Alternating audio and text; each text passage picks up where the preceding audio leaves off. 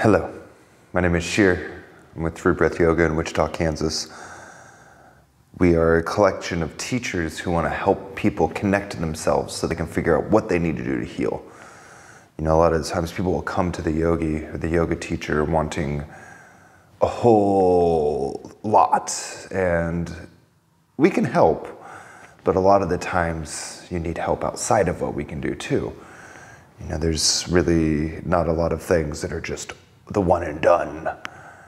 You know, like if you have physical injuries, it's a good idea to consult like a physical therapist alongside of this, just to make sure that, you know, they're specialized, trained in specific injuries, whereas we're more of a whole system sort of thing. Most schools of yoga assume that A, your body is in tip-top condition and you can do all of these things. The key, if you have limits, is to know them and to not press past them and to just really be where your body's at and press through it. Whenever we push ourselves too hard, we tend to break. And we see this a lot in the working class, a lot in the industrial era. It's like, oh, we need to work 14 hours a day, 30 days a week, or we're failing. Well, you know, we also got to sit still or we won't heal. You know, you look at the factory worker who throws out their back. The factory's like, well, we need you to come back because we need your man hours.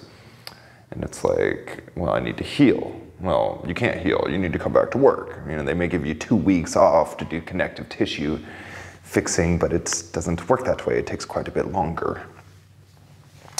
Yesterday, I was asked by a teenager, like, how can I buy money? And I straight up told him, I was like, with your time spent.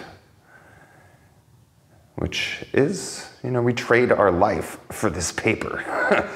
And at some point we have to realize that we need to take our lives back. You know, you could work a regular job and still be content and happy and truly like at peace with yourself. But a lot of us dwell in this state of constant suffering. We dwell in this just conditioned of, well, I got this job, so I have to keep it for life. That's what I was trained to do, so that's what I'm gonna do. And that ain't right. That is not right. If you're not happy, do something about it. If you feel that things are out of sync in your life, make change. If you are constantly in pain, whether it's mental, physical, spiritual, emotional, whatever, seek out ways to help that. Until you really advocate for yourself, you can't blame anything else for your problems. You have to be your power. You have to be your power. We tend to want to go to external sources for these things. It can work, but it's hollow. Until you build yourself up internally, strengthen your systems, strengthen your resolve, get into that mind and push out all that negativity and pull in the fact that you are a complete, beautiful human being. Until you do this, chances are your brain's gonna go wild. That suffering stick's gonna be very, very, very big in you. You know, suffering is growth, oftentimes. We have to be in pain before we realize we need to do something. Humans, we've learned the hard way. It's like, don't do that, you're gonna do this. Do that, it takes you 4 times to learn it. That's okay. So what I'm getting at, advocate for yourself. If you hurt, make change. Let's fix that hurt. If something in your life is out of sync and does not serve you, take a deep look at it under a lens. If your mind runs wild and you can't ever tame it and you have past traumas, find a psychologist or a psychiatrist that can help you. Meditate daily, connect to your breath.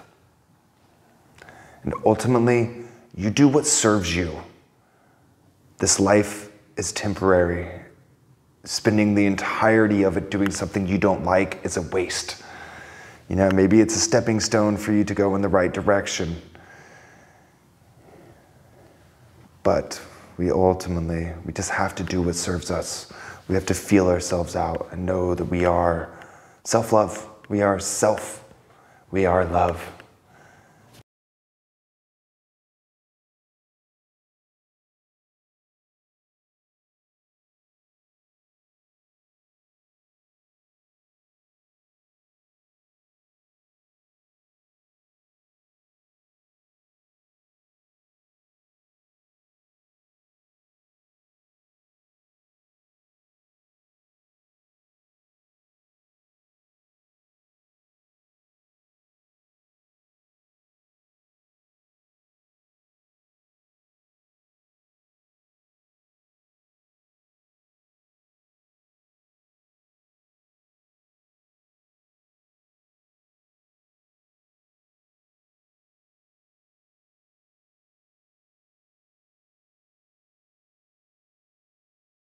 Thank you.